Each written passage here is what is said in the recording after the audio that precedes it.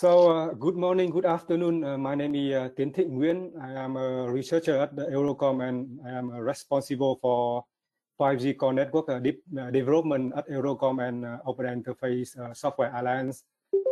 I'm very happy to be here today to present the Open Interface 5G core network. So first of all, I would like to thank Sylvia, Marcia, and Mark to give us this wonderful opportunity to present OAI to OSM community.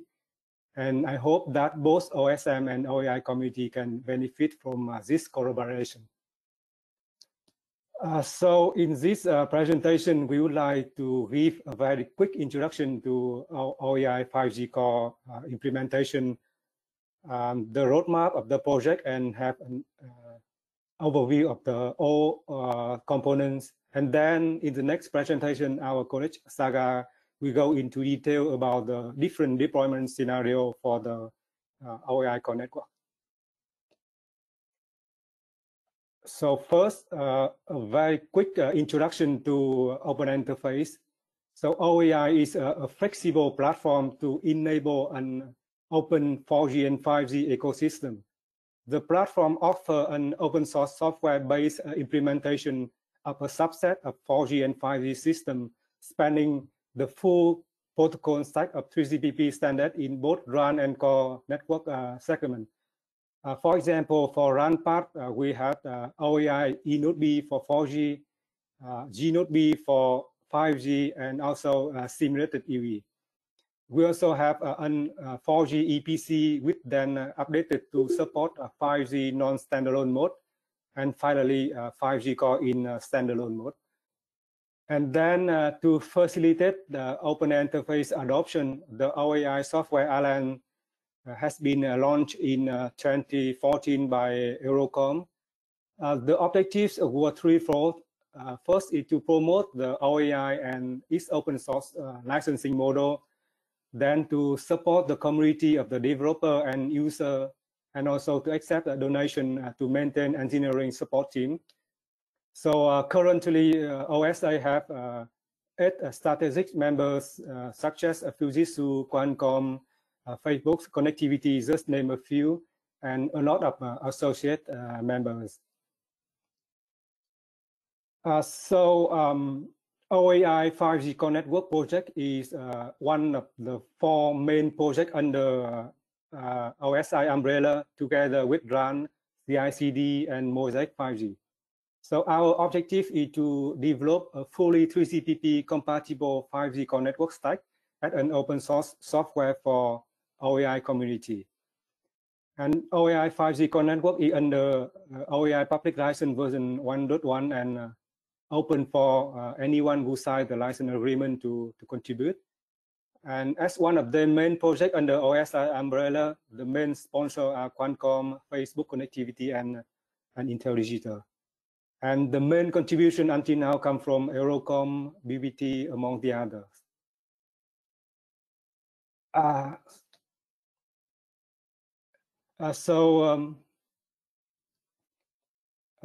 Before going into more detail about the OAI 5G core network, let's take a quick look on the new 5G system architecture.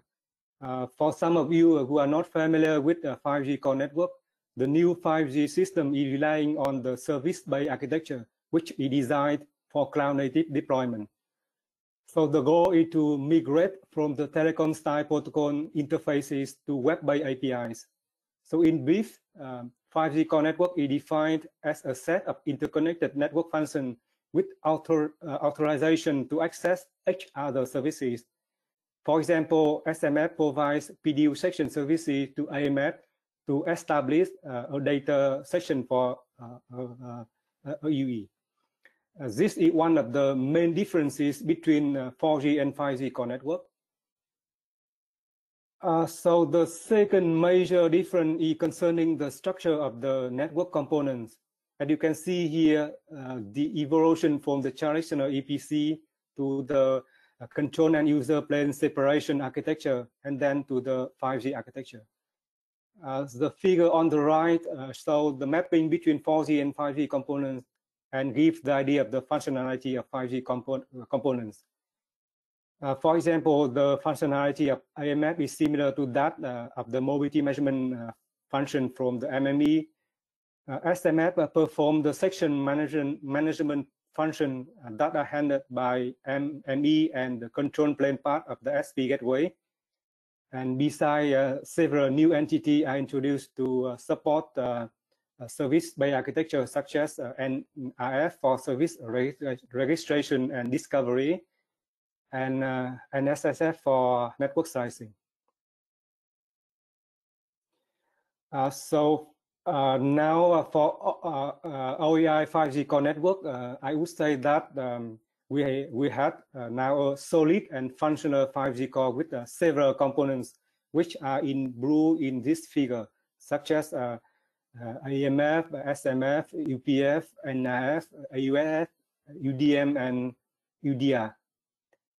OAI 5G core support basic procedure for connection, registration, and section management so that multiple UEs can attach to the network and establish multiple PDU sections at the same time. Also with the NRF, we support some additional features such as NF registration and discovery. For example, we can deploy multiple SMF, then the AMF can discover and select an appropriate SMF based on several parameters such as network slide information and data network name. And together with the FPDN features, we can provide a cloud-native deployment with either Docker Compose or Helm chart, which facilitate the adoption of OAI in the community. Our colleague Saga, we explain in more detail about that in the next presentation. And I think that would be one of the most interesting parts for the OSM community.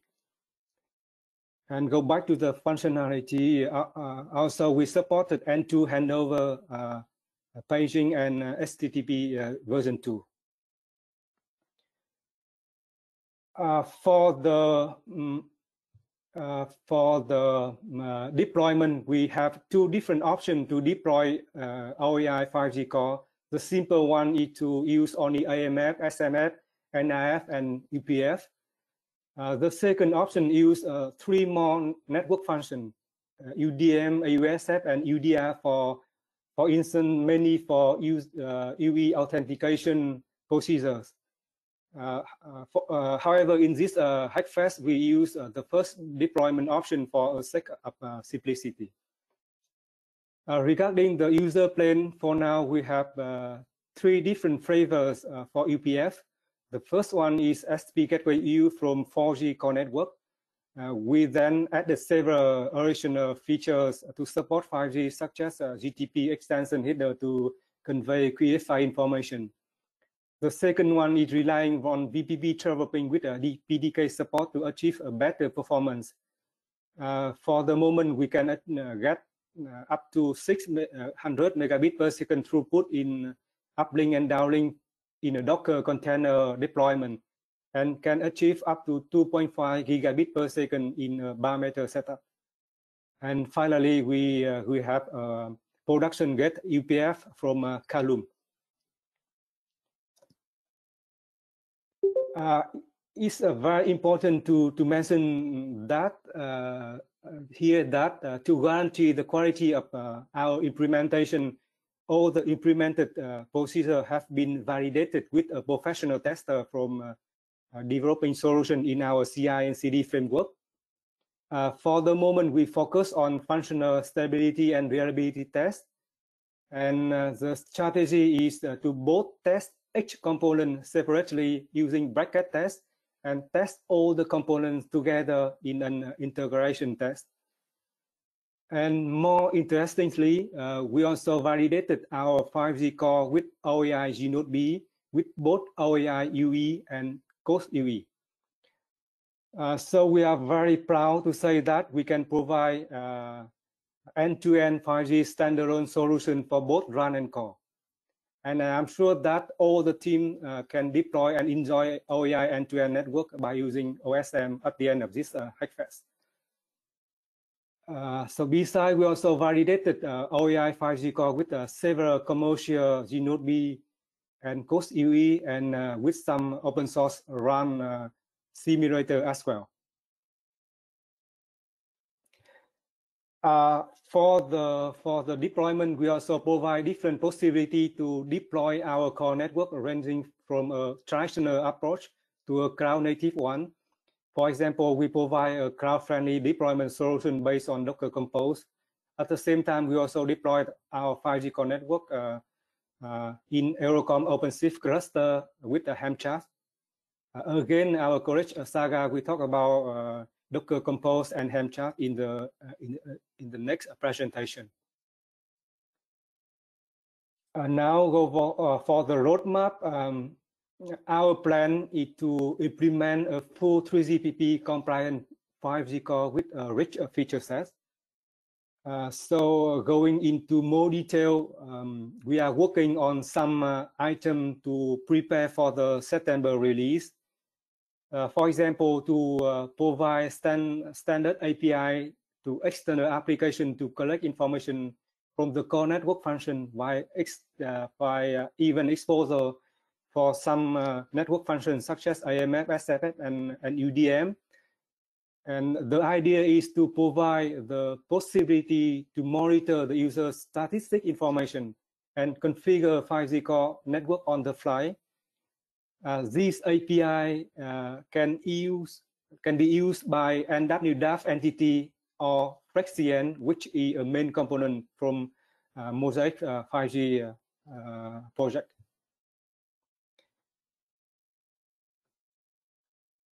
Then we are working on NSSF to provide a full network slicing solution and improve the timer handling in both AMF and SMF. For the next step, we plan to add some more features and new components into our existing ecosystem. So step by step to have a full standalone 5G core implementation. For example, we plan to bring some more network functions such as NEF, UDSF, and NWDAF at the end of 2021. Section and service continuity, redundant transmission for supporting ultra-reliable low latency communication for the first quarter of 2022. And finally, finally, you can see here some very useful link. For example, the link to the project website, the code repository, the video for the tutorial, and the mailing list as well. So that we conclude the presentation, and we will be happy to answer the question.